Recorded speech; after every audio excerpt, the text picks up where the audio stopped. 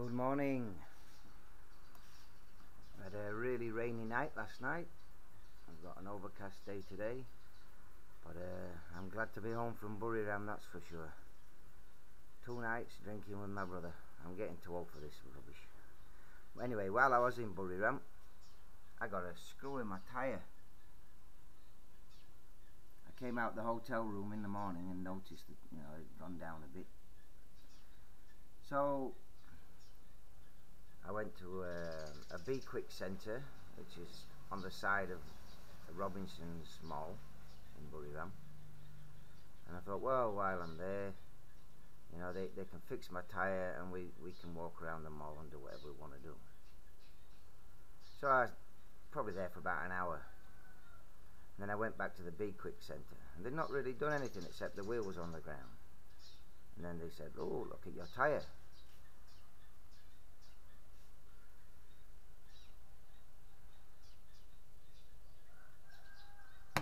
Ding.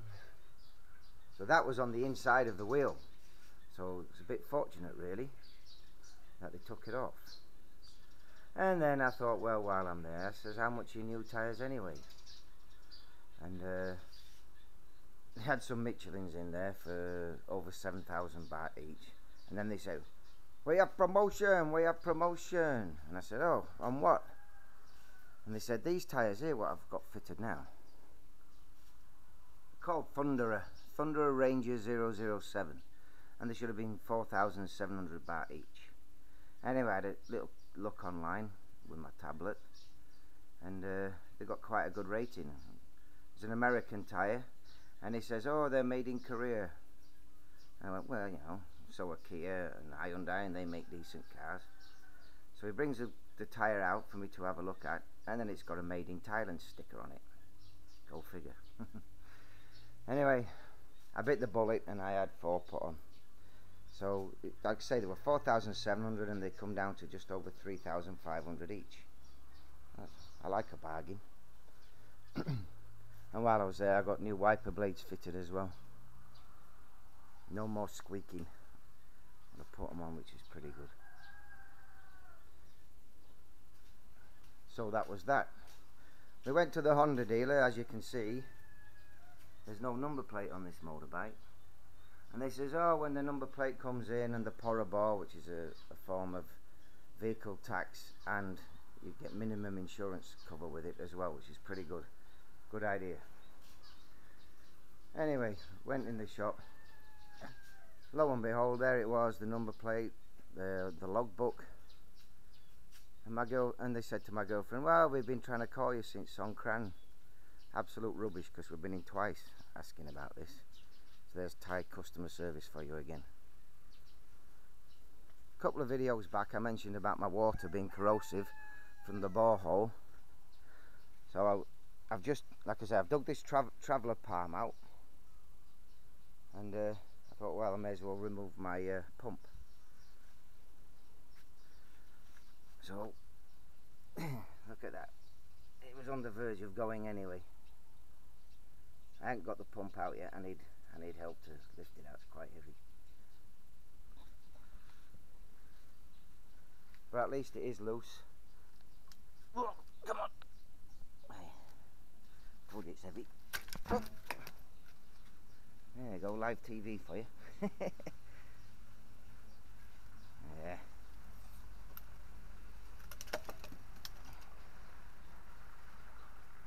Oh. See, heavy. I should be able to get it out.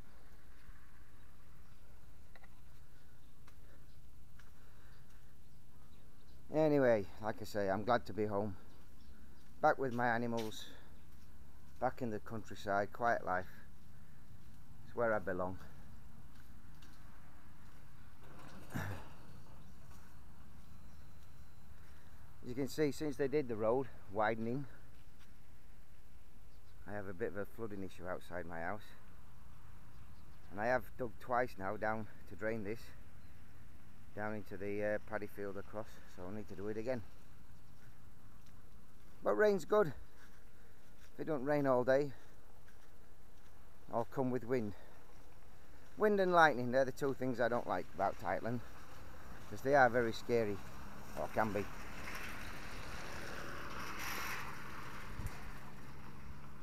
I've got some new additions to my animals. I managed to find 2 female turkeys. Look at these 2. They're showing off. So I got me 2 males now. 3 females, sorry.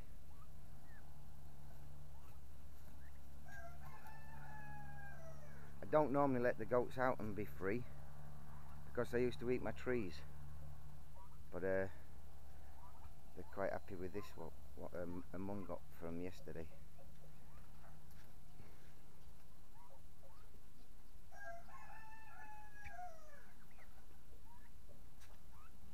What else did I? Oh yeah, I went to buy an air pump, because I've had a couple of goldfish die on me for no reason that I know about. So while I was there in the market buying the air pump, in a cage were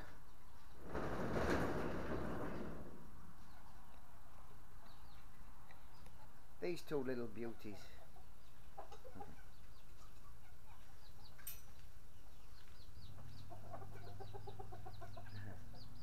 I couldn't resist buying them. Nice to have around. They've got a male and a female by the looks of it. So I'll have loads of little critters running around, hopefully.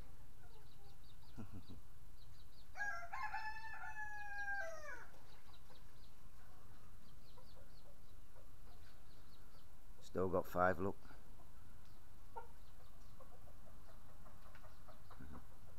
Just need to get them some hens. Oh yeah. Managed to get this much done anyway before I went to Buriram. Let's make the rooms. Still got steel, enough steel to do the framework, and I managed to get 3 door frames made. But I ran out of angle line for them, so I'm going to have to buy some more so I can brace the doors up, make them stronger.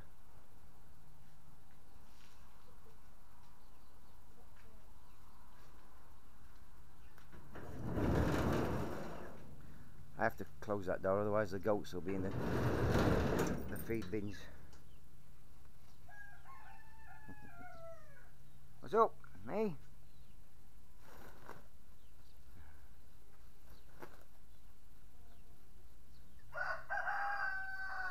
They just eat and eat and eat and eat. Amazing. I don't know if you can pick up his sound of him munching away, it's funny.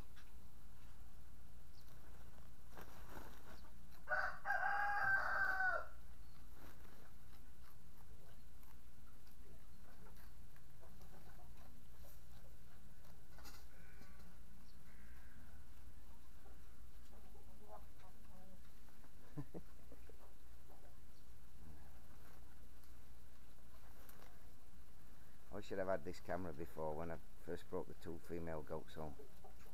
He was going absolutely crazy, the buck.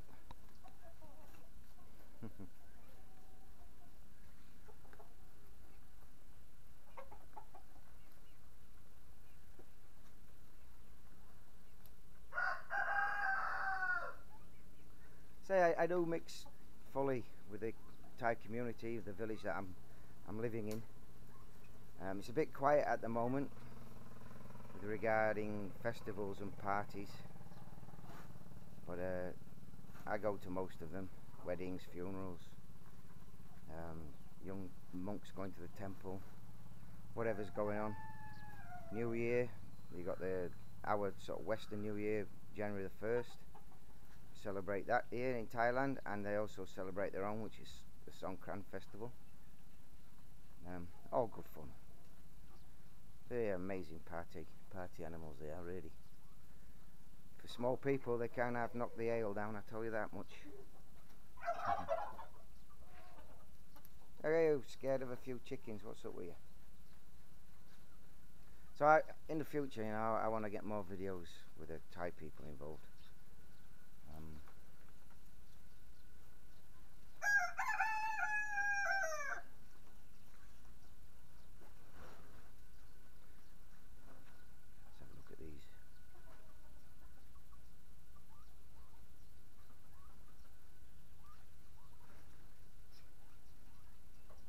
this sort of tree, Thais call it a pakashet. Everywhere I go, it grows like crazy all over the place. But for some reason, around my village, it's hard to find. So I have to actually go out my way to find it. But the young seed pods and the young leaves, quite nice. Put them in, you know, salads or stir fries or whatever. Tastes good.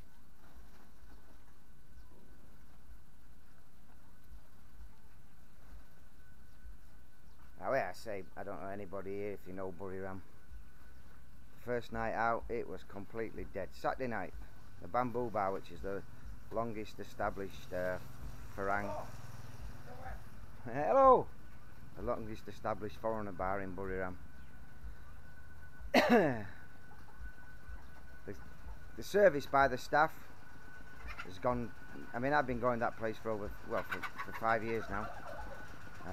The service levels were pretty poor. There's no one there. The food prices have shot up, so I don't think I'll be going there again. The second night, we managed to find, just near the hotel where I was staying, near the train station, called the Thai Hotel. There's a bar just around the corner from there. Live music bar, playing music I like from good Thai artists like Carabao and Pongsit Kampi. And I had a great night out there. It was really good.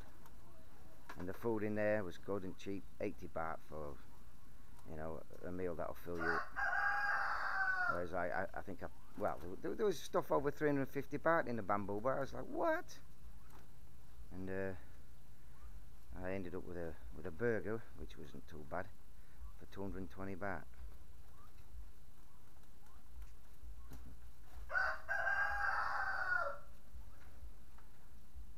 Not bother taking these out anywhere today. I think we've got enough food here. I'll be happy with.